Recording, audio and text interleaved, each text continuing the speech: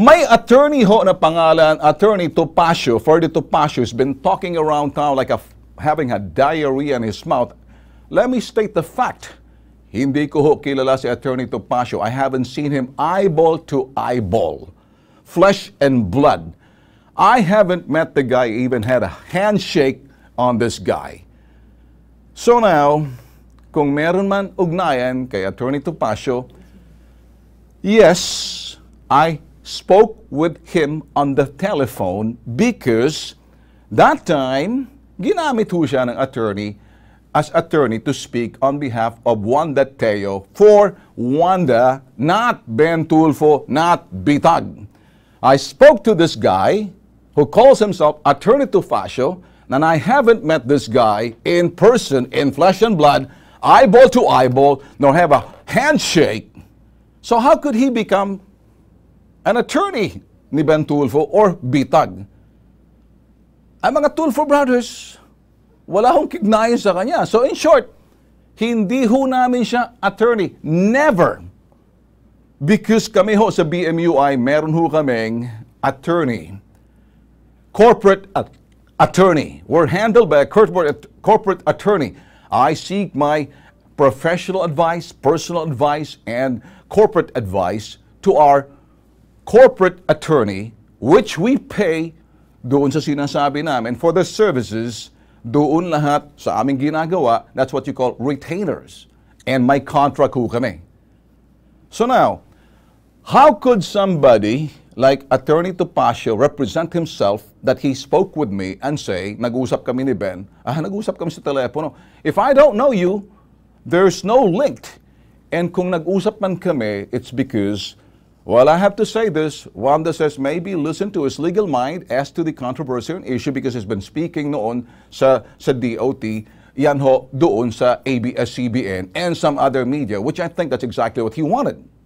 So in short, Attorney Topacio, nothing personal. I have to straighten things out because you've been talking and blubbering a lot.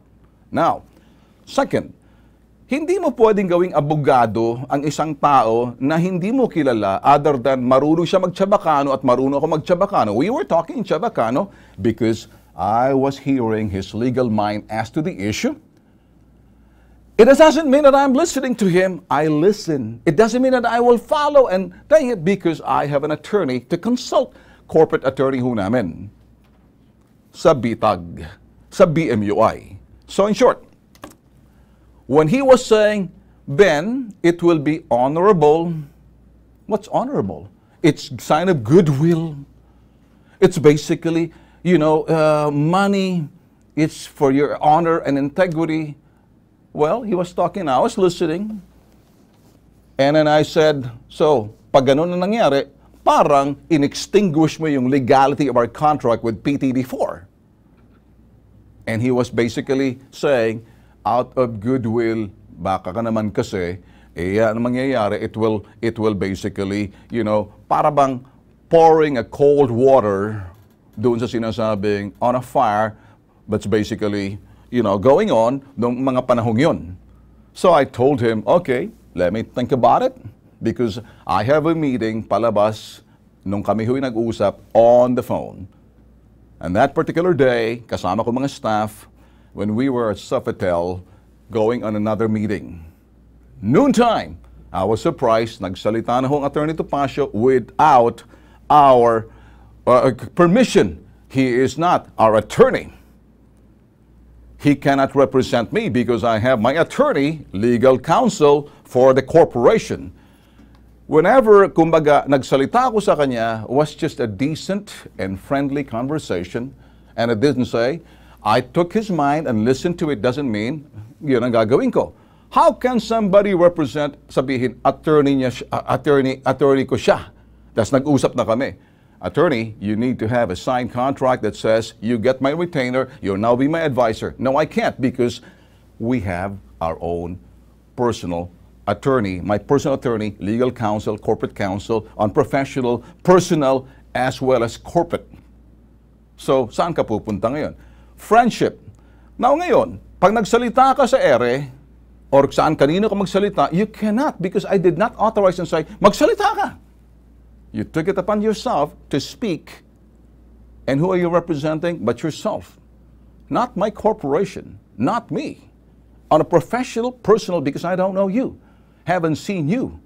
Eyeball to eyeball and personal. Let me state the fact.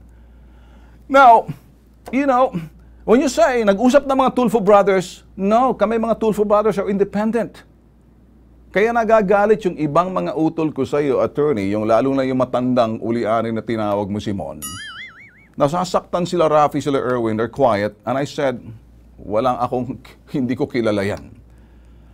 Ngayon, kasi, remember, we know the legality of our contract.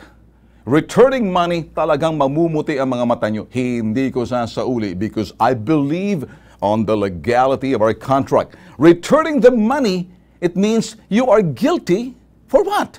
Sabi nga ng potok sa buhong senador Antonio Trillanes, ang nakaw, kaya nga hindi sasauli, nanakaw, isa ka pang kolokoy, bobo ka rin senador gay.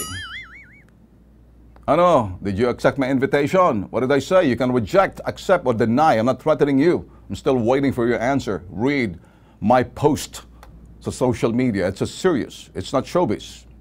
So ngayon, going back to Topacio, you know, he's been talking about names na nag-usap kami, attorney, right here. I don't know what you're talking about. How can I talk to you on something that I don't even know you? Haven't seen you personal. Excuse me. Si Bitag ang kausap mo. I deal with, you know, different people, high places, educated like you, people who are just, you know, from down below. I respect them. But please, if you say something, say it straight and do not twist. You didn't represent me. I didn't hire your services. I don't know what you're talking about. You're saying na may mga involved sa PCOO. Give me a break. Are you my friend? I don't even know who you are. It was just out of courtesy and respect for my sister that I'd like to listen to your legal mind, and all of a sudden, from out of nowhere, boom, you represented yourself. Excuse me, magagalit sa iyo ng aming mga, yung aming corporate lawyer. Kilala mo mga corporate lawyer namin? Inaagawan mo sila ng trabaho. Excuse me, I have to say this. Nothing personal. This is more professional. You are a professional attorney. You know what you're doing. And I'm a professional broadcaster. I don't know kung sino sa mga tulfong kilala mo, but I don't know you. Plain and simple. I talk to you. All I know, tsabakano ka. Kasi marami kang sinasabi, pinipick up ng mga stupidong gunggong ng ABS-CBN and some other media network. Kung talagang magagaling kayo, ABS-GMA, you know, print the things that I'm saying. Attorney Topacio is not my lawyer. Never was, never be, never is, and never will be. Why? I picked my own lawyer on the basis of what's good for the company, good for my professional, you know, well, not only on the professional presentation of who we are, myself, and on the personal side of what I do. So calculated ang mga moves namin.